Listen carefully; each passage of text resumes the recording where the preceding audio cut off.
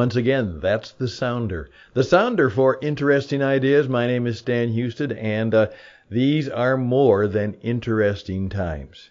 You know, it's ironic, but I'm trying to collect these sounders, and the sounders in the old-fashioned traditional radio, which we're kind of copying, it was a way of saying, hey, whatever you're doing, wake up, pay attention, this is important. And so perhaps we need to have a little more sounders in our world, people who would say, wake up, pay attention, this is important. Well, I truly believe it is important. So if you'll just give me a few minutes for this program called Interesting Ideas, I'd like to talk to you a little bit about the state of our, not of our union, perhaps the state of our shop, maybe even the state of our soul. The program is Interesting Ideas, and it begins right now.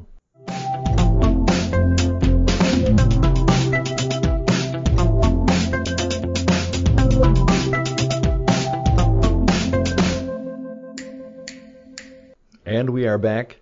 Now, one of the reasons I'm going to be very, very specific today, I'm also going to do right off the bat a little of shameless self-promotion. This is one of the reasons podcasting is powerful and unique and something that you need to be aware of in your life, your business, your organization, whatever great cause you have. You see, right now we are in crisis times with the war. And right now I'm reaching out to a number of my friends, and a number of them actually are Ukrainian. And I'm saying, you can be on the radio. We can have an internet radio program for Ukrainians, for people interested.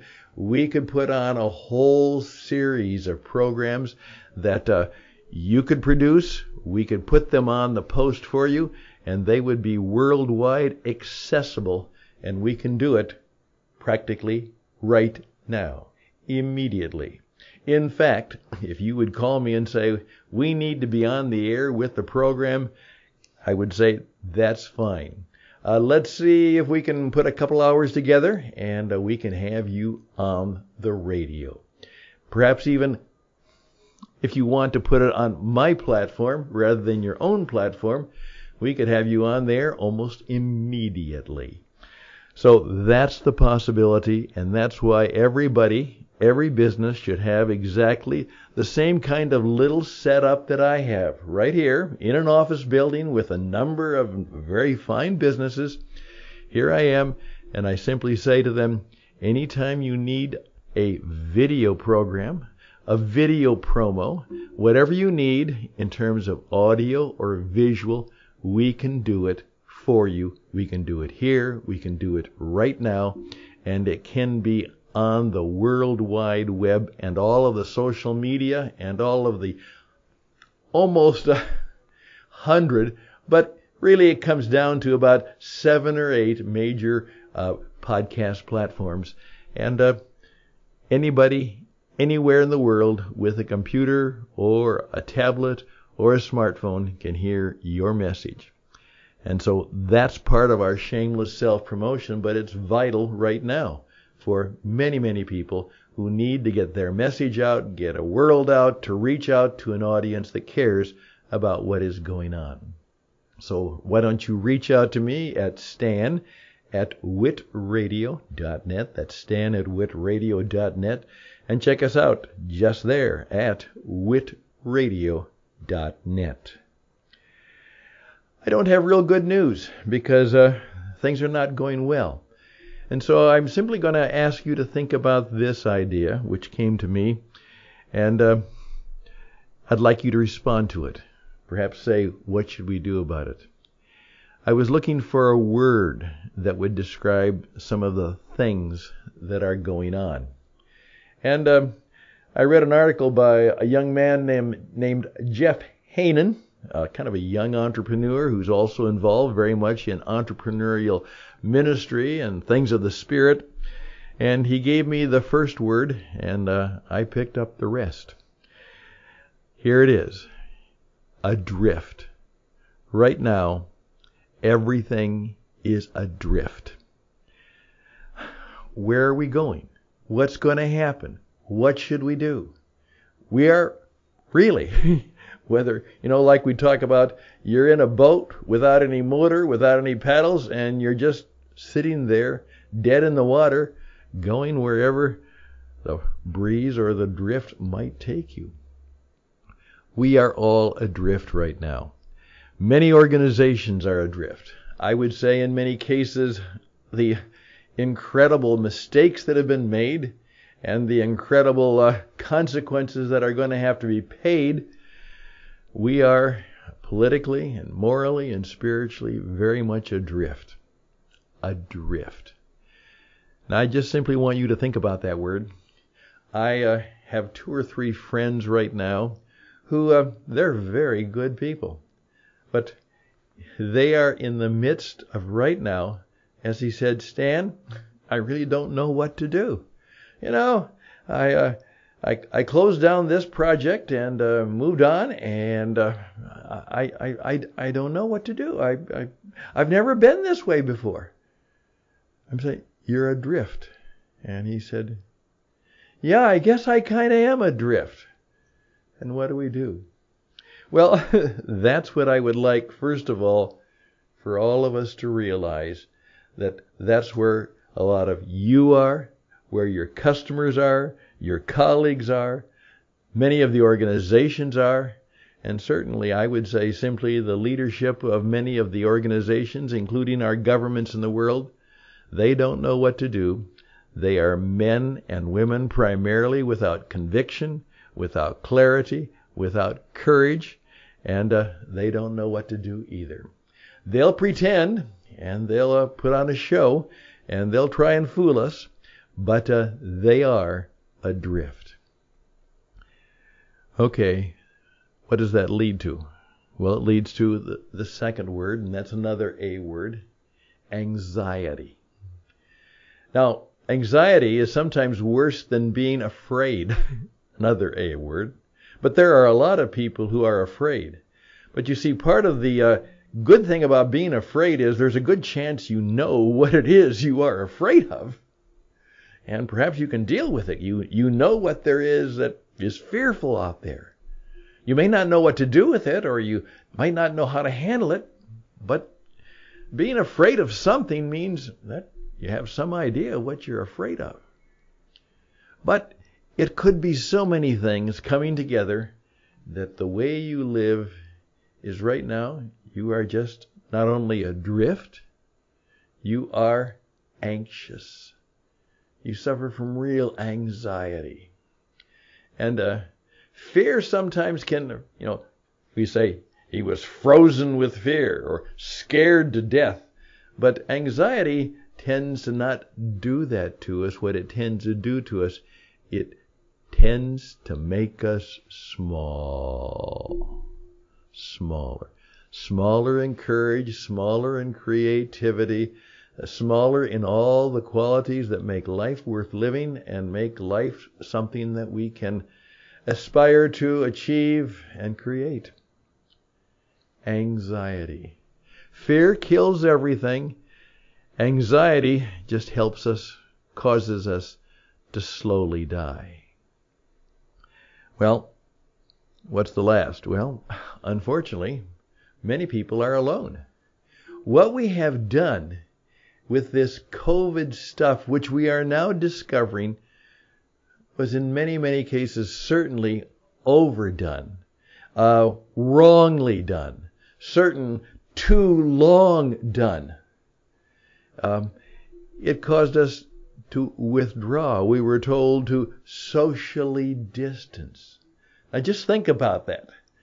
Pull yourself away from other people.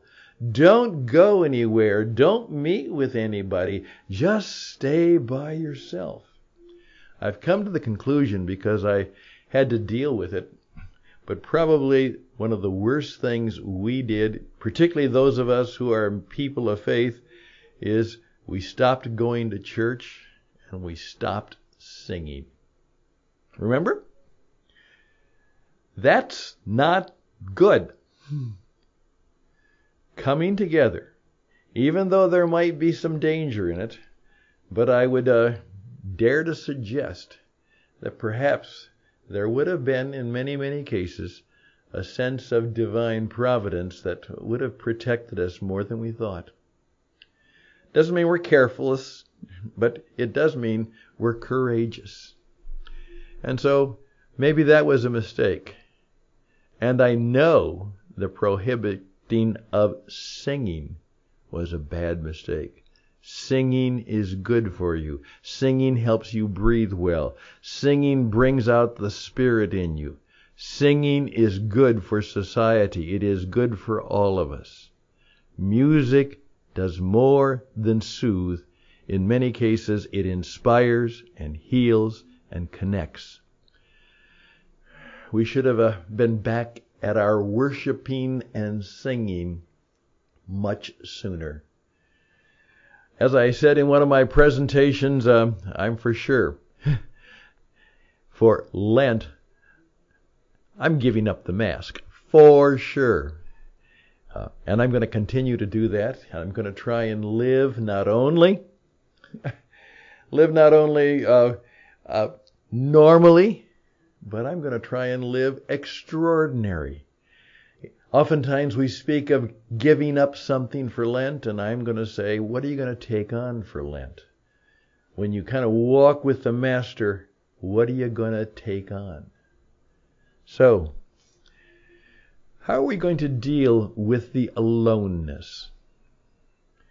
Well, each and every one of us are called to be creative right now, and that is in the midst of the mess that we're in, and it may not have been of our making, in the midst of the mess we're in, how are we going to find God's special wisdom, purpose, power, and direction? Seeking God's wisdom is what we have to do, and more important, it's something we have to do right now. I'm Stan Houston. The program is Interesting Ideas.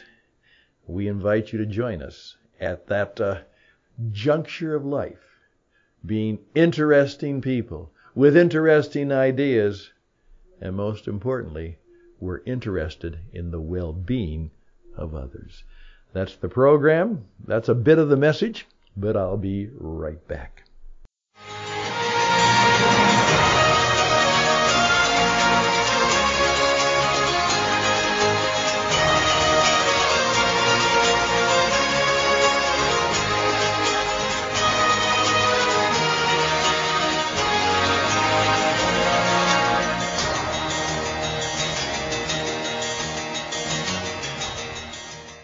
Yes, here we go. Finish up. Think about that. Adrift, anxious and alone. What do we do about that? How can we help others deal with that? I would encourage to write to me. StanHouston@gmail.com. StanHouston@gmail.com. Say, Stan, I've got a few ideas. Now, what I'm also discovering is this. You may not think you have interesting ideas, but here's what I've discovered. People who are interested in others and who are interesting in themselves, they have ideas. They just don't know how to say them. If you just tell your story, what you will discover is that somebody will find something very interesting and very helpful and very useful and very practical in just hearing your story. You are a man, you are a woman, you are created in the very image of God, and you are full of it. You are full of good things, good stories, good advice, good counsel, and wisdom. Just tell it. Just tell the story. And listen. And I guess what?